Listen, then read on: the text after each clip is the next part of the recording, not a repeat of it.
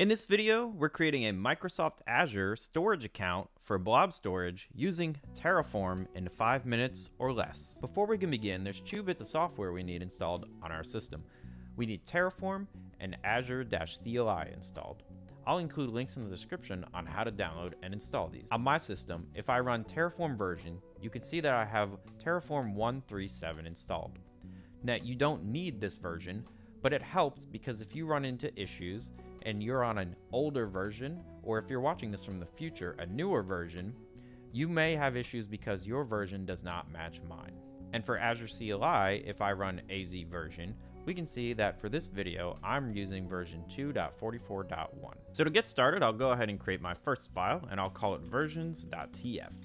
And in this file, I will define all of the providers and their versions that I would like Terraform to use. Then I'll head on over to the HashiCorp registry, and I'll click on the Azure RM provider, and I'll go over here and I'll click Use Provider.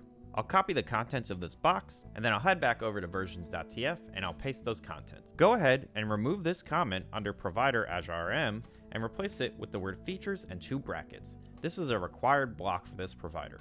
Now I've told Terraform, when you run, please use the Azure RM provider of this version and go ahead and install it when I run Terraform init. Before we move on, let's go ahead and log in to Microsoft Azure using the AZ CLI. One of the most common ways for Terraform to authenticate with Microsoft Azure is through simply running an AZ login on your system. This will open a web browser on your system where you can log into your Microsoft Azure account with your account.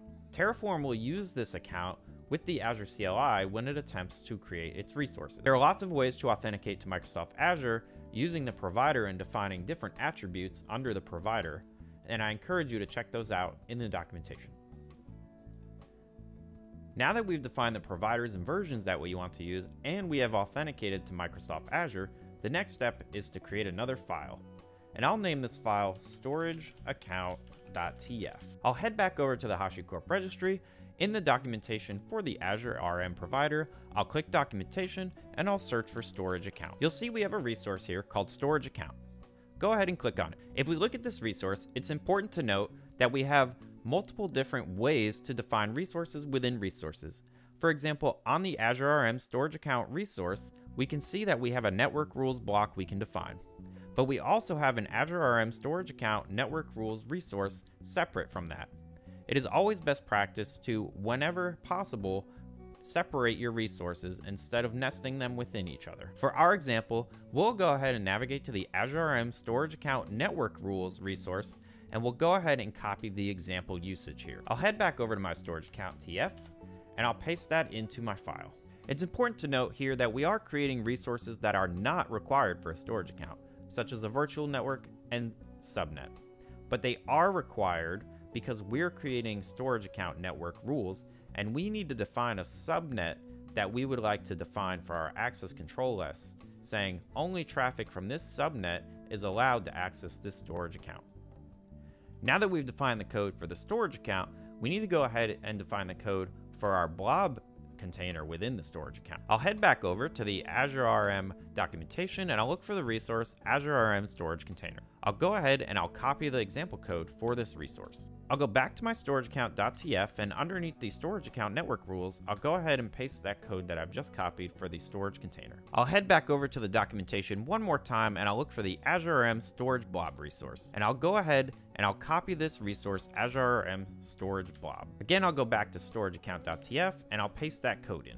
And now I've defined what blob I would like to upload to my storage account container. Go ahead and take a look at all of the resources that we've pasted in and ensure the names are meaningful to you.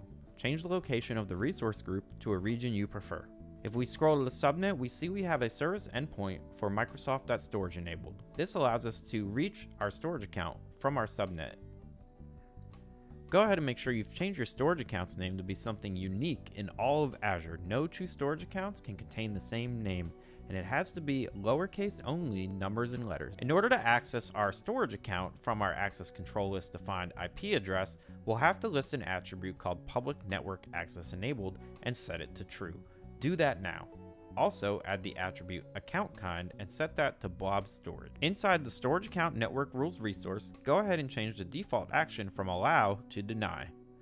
Go ahead and add your IP address from wherever you are running Terraform to the IP rules attribute as a string, and this is a list of strings. If you don't know how to get your IP address, go to Google and type "what is my IP." Lastly, you can see I've added a file over here called page3.pdf, one of my homework assignments. Go to the storage blob resource and change the source attribute to the path to that file, and this will be the file that gets uploaded to the storage account. Go ahead and change the name, and this will be the name of the file once it gets uploaded to the storage account. With all that done, we're ready to run Terraform init to initialize Terraform and download our provider. Once Terraform init completes, we want to run Terraform plan just to make sure everything gets created the way we expect. Once the plan is done, if you agree, go ahead and run Terraform apply. It'll show us the plan again, and we'll hit yes to approve. Once the Terraform apply is complete, go ahead and navigate to the Azure UI and verify everything is the way we expect it to be.